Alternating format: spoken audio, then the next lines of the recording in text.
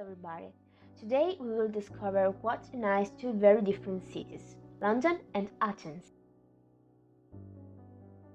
Athens is the capital of Greece and symbol of the culture of ancient Greece.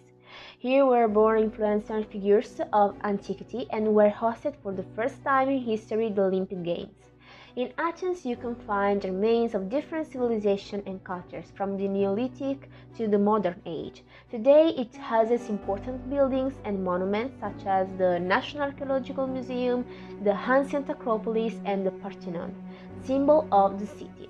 It is said that the origin of Athens began with a myth, which is told, guess where? In London. London is the capital of England and the United Kingdom, symbol of modernity and cosmopolitanism. It is one of the most important metropolitan cities in the world and the third most visited city in the world. Its first remains date back to the Britons, but the most important evidence we have since 43 after Christ, with the Romans. London has experienced great periods of extraordinary power, such as the Tudor period, the Elizabethan age and the Victorian age. It has a great history, and it is also demonstrated by the monuments we can find, such as Westminster Abbey, Buckingham Palace, Marble Arch and so on. To discover, however, the origins of Athens, we must go into the British Museum. What unites London and Athens are the Parthenon and the British Museum. Let's find out why.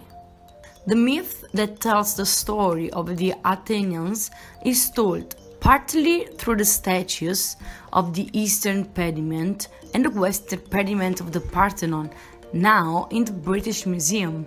The British Museum is one of the world's largest ancient museums. Founded in 1753 by Sir Hans Sloane, it will get its great importance thanks to the Rosetta Stone, which is perhaps the first translated document of antiquity. It reports, in fact, an engraving written in three different graphics: ancient Greek, hieroglyphics and demotic, which will be the penultimate type of Egyptian language.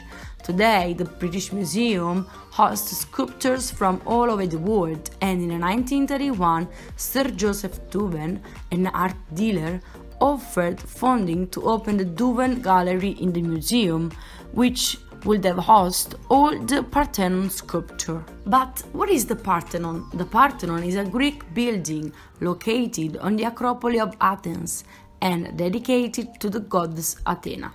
It is the symbol of classical Greek architecture.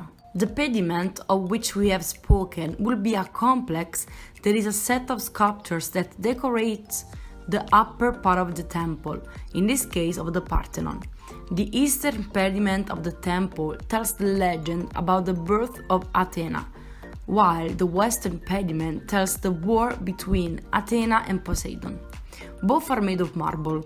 Unfortunately, as for the eastern pediment, the central part, that is the part that tells the moment of the birth of the goddess, was lost, and were found only the remains of the god that completed the scene, like Dionysus. The myth tells that the goddess Athena, daughter of Zeus, was born from the school of the latter. They say that Athena was the founder of the city, but many other myths just say that she conquered the city and became its protector.